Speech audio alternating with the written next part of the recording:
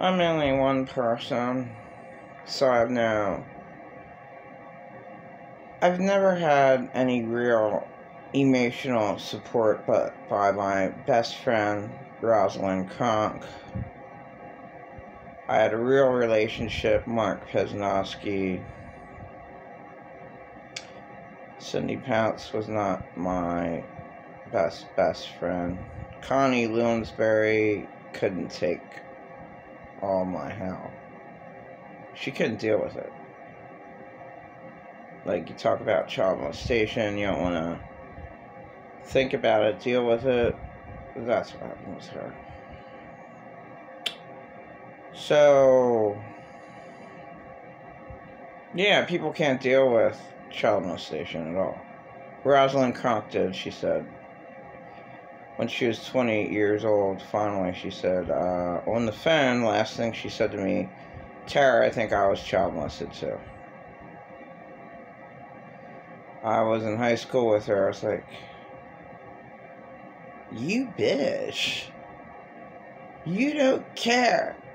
You don't care that I was suicidal. I was suicidal and you don't care. Tara, that's all you've ever been. What are you talking about? That's you. Why what the fuck's up with you? You don't care. I was suicidal. You don't care, Rosalind. You know that. Tara. You were always that way. You always acted that way. And then for her to say, in her early 20s, just around then, last time I talked to her on the phone, Tara, I think I was child molested too. Because in my early 20s, I happened to be away from my parents, pregnant for the first time. I had 2 miscarriages. My caretaker took me to my abortion. And my other child died at Hershey Medical Center because of abuse. And I knew, that's proof right there, that I was totally traumatized because a dead child didn't really affect me. An abortion really didn't affect me. Like, people make things affect them. I don't see how that would make you want to kill yourself. Having your child die. Having an abortion. Having a child die. Because my trauma was way fucking worse than a child dying. So that's proof that I was traumatized. Much worse than my own child dying. And I did have a fake prayer Jesus person say, whoa, I'm 50 now, 53. Whoa, yeah, enough bad stuff happened to you would last a lifetime. You have 4 dead children. You're 4 children that died. Yeah, well, it didn't affect me. I mean, it didn't, like, really affect me like other people. Like, oh my, miscarriage, oh my God. That didn't affect me at all. The abortion did. Because the father of my 2 children wanted a baby so bad. So, but then he killed the next child. Being super violent. So, it's just stupid. Oh, he killed his one kid because he threw me in the Shamrock door, that's right. And the bartender, of course, wouldn't do anything, and I understand why. You don't get involved with courts. You don't get, I mean, my God, he's just like, I said, well, you were there. You saw me throw it at the door. No, I didn't. That's just the way real life is. You have no witnesses. Reality. That's real life. I'm so pissed off at myself for not dropping my diary in a parking lot. It's not that. It's papers. I don't know what exactly. It wasn't worthwhile. It's not worthwhile. When your life is on the line, it's not worthwhile. It's not worth talking to death.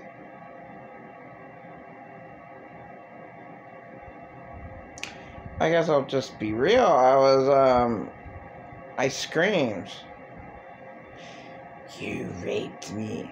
My husband knows you raped me because I was dirty inside. I'm screaming this in the parking lot. Of course, in Lycast tour with all these white trash all around, screaming all the time. That's just normal. Saw a white old woman one time screaming at her dog. And, yeah, I mean, they're screaming all the time.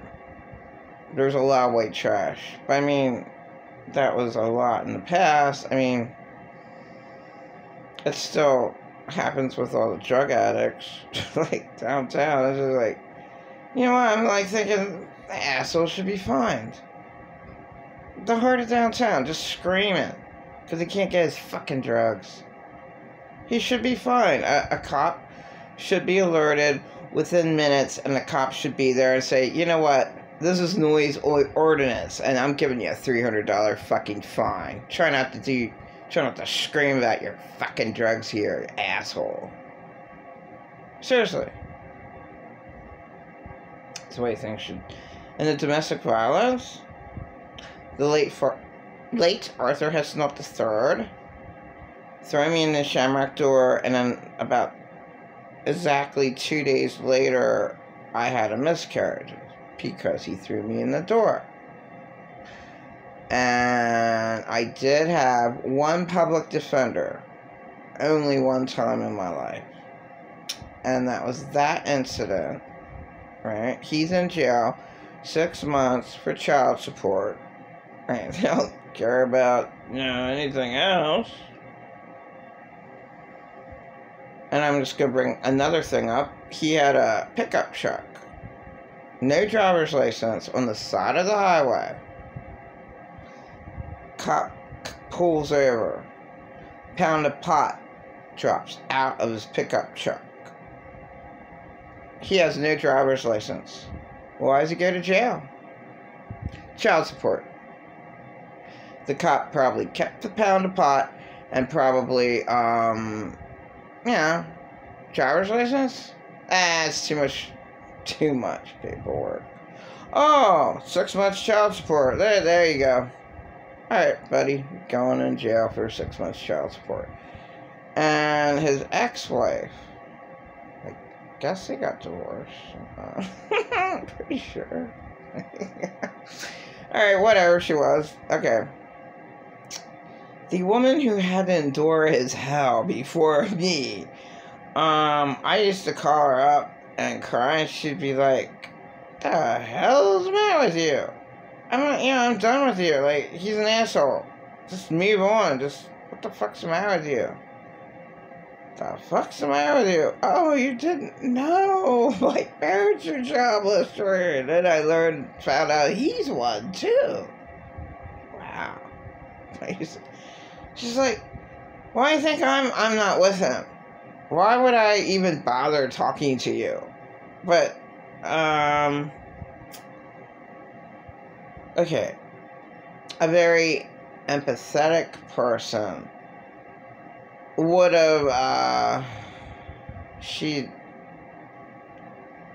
was real. Okay. But a more empathetic person would be like, I'm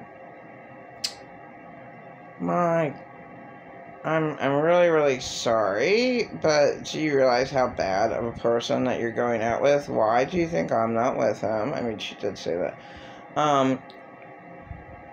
Why are you... What's the matter with you that you're that? mean to yourself. Well, at that time, I hated myself. So because I hated myself, I wouldn't have been able to fully listen to her. So, certainly not pretend a lot narcissists. Finish that later. I hate people that lie. At least my late husband did not lie. James Lester's parent did not lie. All he said was, my mom said she knows that he didn't love himself. And he didn't have an answer for that. Yeah, of course you do. You absolutely hate yourself. And so does all of the narcissists in my life. And the ones who ever said that they love themselves, like late Arthur S. not the third, no way. No way, the way he treated his women, absolutely not. He did not love himself. So yeah, she's just like,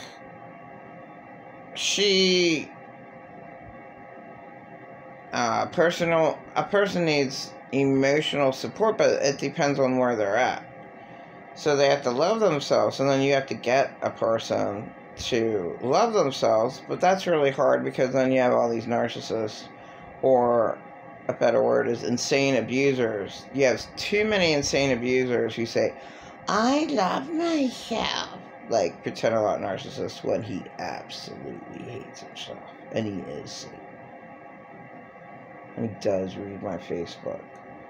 He wants me to be his friend. How can I be your friend when I called you Satan a million times? And, several times. And you read what I write.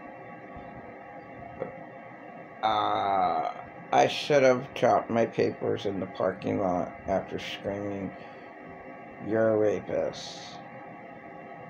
When you raped me real bad.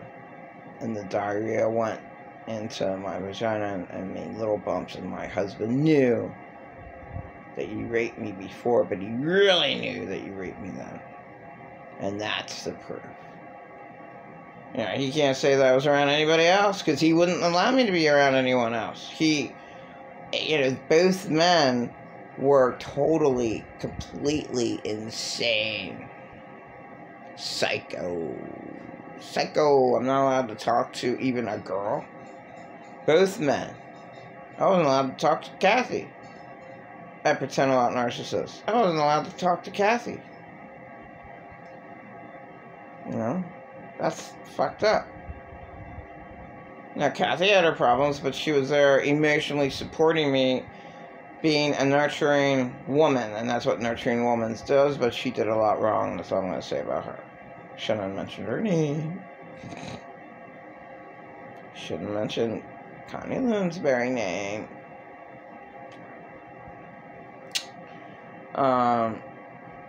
So, at any rate, now it's getting a little bit overboard with talking. Yes, I should have my main point here was, I should have dropped the papers and left after screaming he's a rapist. Because he did. I cannot have any contact with a super delusional, insane monster like him. He was Satan to me. And yeah, I should just drop my papers. They're fine in a 140 thing car. There's turmeric in there. I think the turmeric's bad. Like, all my food, whatever food. He had food in there. Yeah, he just keeps all the fucking shit. And he has all his trash in there. All the oil cans, empty oil cans, just throwing like 6 of them. Just a wreck. He never ever cleans. Just like where I came from, my caretakers. Just total white trash. You look in his car. That's total white trash. Disgusting, gross trash. And that's all he's ever been. And yeah, I should have respected myself and done that. But my whole life I had to honor trash. Where I came from. on our child molester. So it's just kind of normal for me. Oh, yeah, no, it's not okay. And I just can't believe no one cares. There is no help where I'm at or any other place in America that actually cares about women who were child molested and their children. You tell me a facility that actually cares, because there are none.